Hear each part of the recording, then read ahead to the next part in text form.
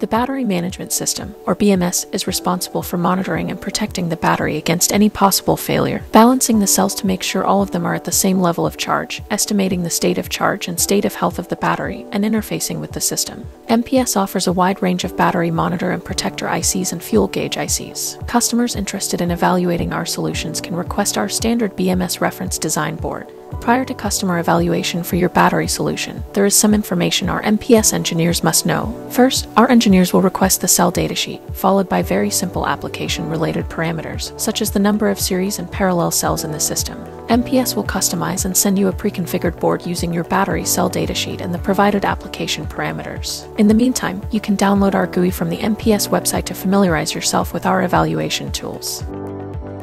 Once you receive the evaluation board, powering it up is quick and easy. To power up the board for the first time, connect a power supply with a voltage between 20 volt and 70 volt between the VBAT plus and VBAT minus pins. Next, connect the communication interface to the ground, RX, and TX pins of the board, and connect the other end to your computer. Once the board is powered up, open the Graphical User Interface, or GUI. The easiest way to set up the GUI is by selecting the automatic detection box and the COM port to which the communication interface is connected, then click the Launch GUI button. The Monitoring tab shows real-time battery measurements, status, and results. For example, you can find the battery's estimated state of charge, state of health, and state of resistance. The GUI also displays other important information, such as power limits as well as remaining runtime and charge time. MPS's GUI also allows the user to record battery tests by simply clicking the Record button in the upper left corner. Recording battery tests is very helpful for analyzing performance and results. Once the recording is complete, the GUI exports a CSV file containing all measurements and results, as well as an XML file containing the configured settings. The MPS BMS evaluation board will come pre-configured according to the initially specified parameters. However, you can change these settings in the Configuration tab.